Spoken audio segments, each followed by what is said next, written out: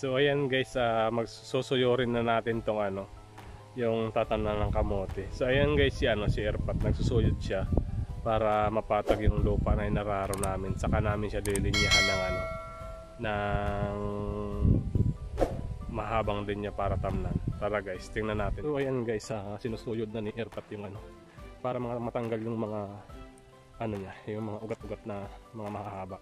Ayan guys, ganyan siya habang sinusuyod. Napapatag yung yung dinaanan niya. Sumasama din yung aso namin guys. So ayan. After nyan guys, lilinyahan na namin siya kasi bukas ng umaga tatamnan na namin siya.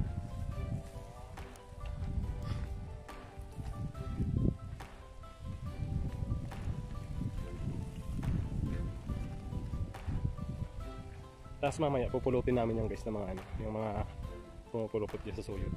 Ayan.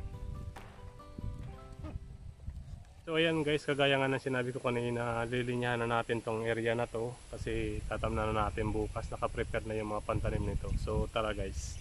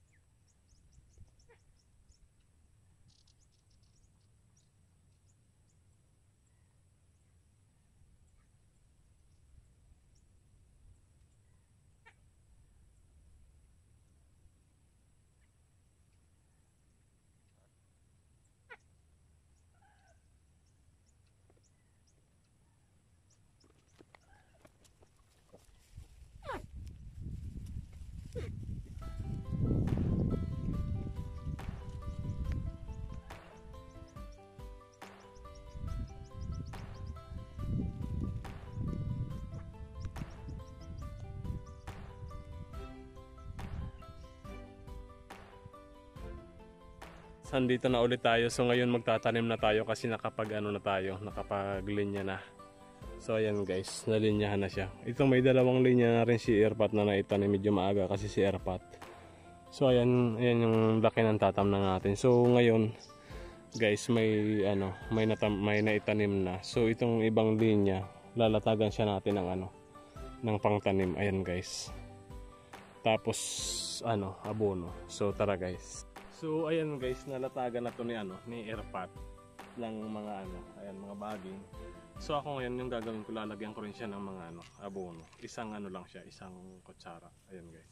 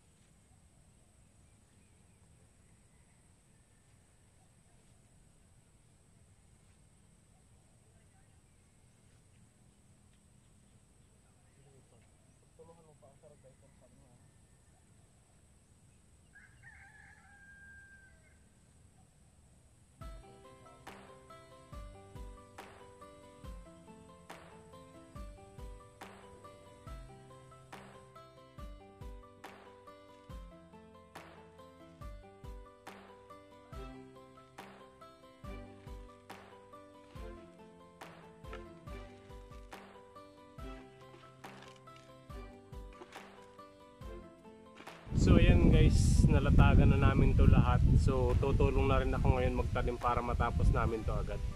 Tara guys.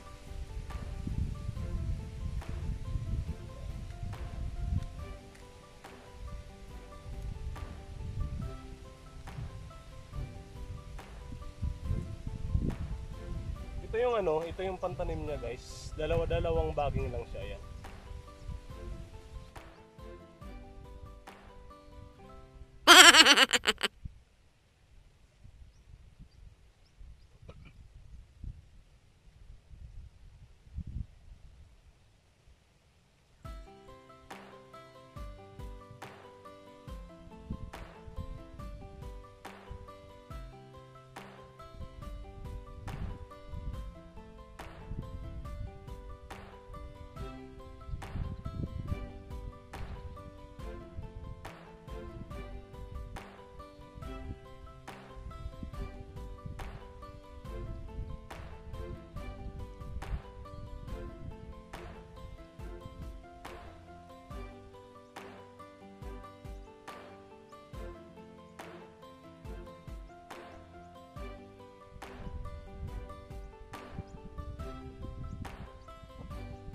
So ayan guys, tapos na kami ni Erpat magtanim. Natapos na namin tong isang malawak na area na to. Ayan.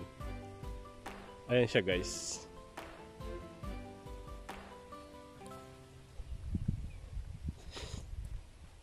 Parang wala nang kapagod-pagod guys pag naitanim mo na yung mga halos lahat na ng pananim na ilagay mo na, parang hindi mo na mararamdaman yung pagod. So ayan guys, hanggang doon siya sa dulo.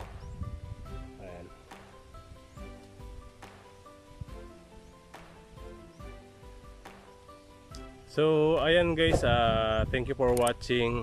Don't forget to click the bell for notification para updated kayo lagi sa aking mga videos. Thank you guys.